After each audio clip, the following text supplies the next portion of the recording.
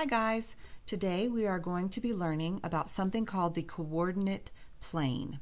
The coordinate plane is referring to a flat surface that goes on in each direction, and people used early forms of the coordinate plane as a map. And you can see that it sort of looks like a compass where you have north, south, east, and west. And today we're going to talk about how to plot points on a coordinate plane. So the first thing I want to do is talk to you about the coordinate plane. First of all, we can see that it has a horizontal line, and we call this the x-axis. We also have a vertical line. This vertical line is what we call the y-axis. The next thing that you might notice is you have a point where both the y and the x-axis meet, and there's no number there. This is what we call the origin, and it's just 0. 0 for x and 0 for y. The next thing here, we can see that we have 4 different squares. These are called quadrants, and quad means 4. And so we use the Roman numeral to describe each quadrant, and it goes counterclockwise. So this is 1, 2, 3, and 4. And so by using this, we can plot different points on here. So what I want to do is talk to you about how to use this when you have what we call coordinates, or a set. So here's my first set of coordinates. So to coordinate means to work together. So this is the x-axis and the y-axis working together to give us one particular point. The rule for using the coordinate plane is the first number is always on the x line, and you do that first. So I can see that 3 is my first number, so it means it has to be somewhere on your x-axis, and I can see that this point right here is 3. Now my second number or coordinate is 5. That means it has to be somewhere on the y-axis, and I can see I can go up 1, 2, 3, 4, 5. Here it is. And what I do is I move over and up until we find the point where they meet. I place a point there and I label it. This is 3, 5. Let's do some more together. You'll notice that there's also some negative numbers on here as well. We can see that the positive numbers go to the right and up, and then negative numbers go to the left and down. So if I look at my first coordinate, it's on the x-axis and it's -7. So I find -7 right here.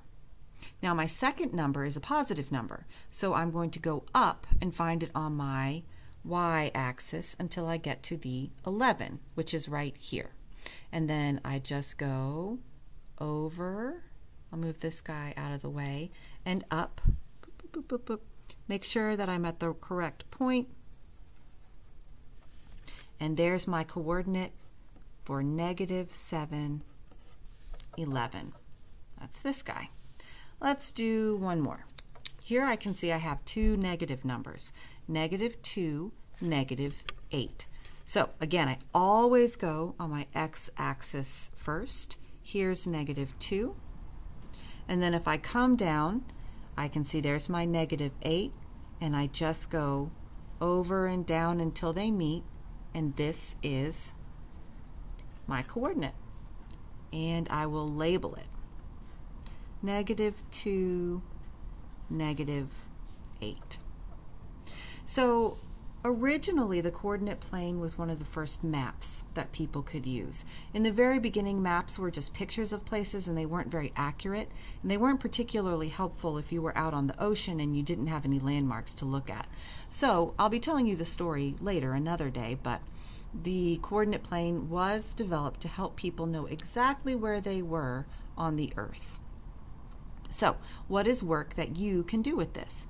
Well, the first thing is I'm going to supply these papers for you later, but I'm going to show you how to draw your own coordinate plane. And all you need is a pencil and a ruler and a piece of graph paper. So my graph paper has large squares, but any piece of graph paper will do. It's not going to be a problem. And I will grab my ruler here. So the first thing that you want to do is you'll need to draw your two axes, your x-axis and your y-axis. So it's just like you're making a big capital letter T. And I'll put it right here. Always using your ruler. So I made my y-axis, and now it's time to make my x-axis.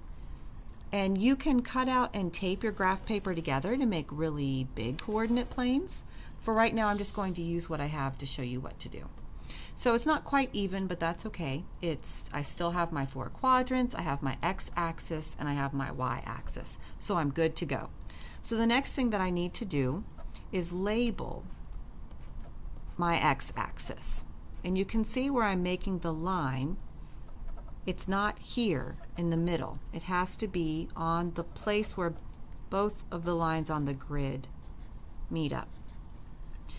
1, 2, 3, 4, 5, 6. Now these are negative.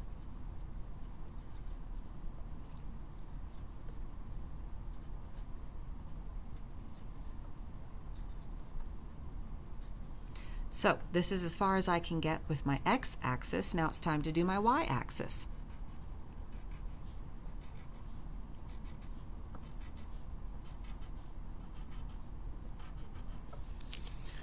These are positive.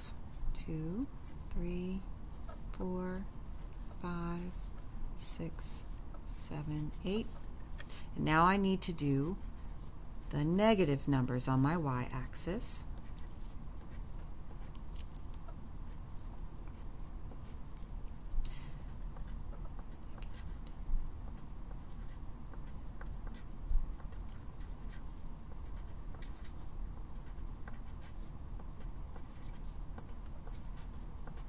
All right, then I need to label it. There's my y-axis and my x-axis. This will really help you because if you mix up your x and y, then the answer won't be right.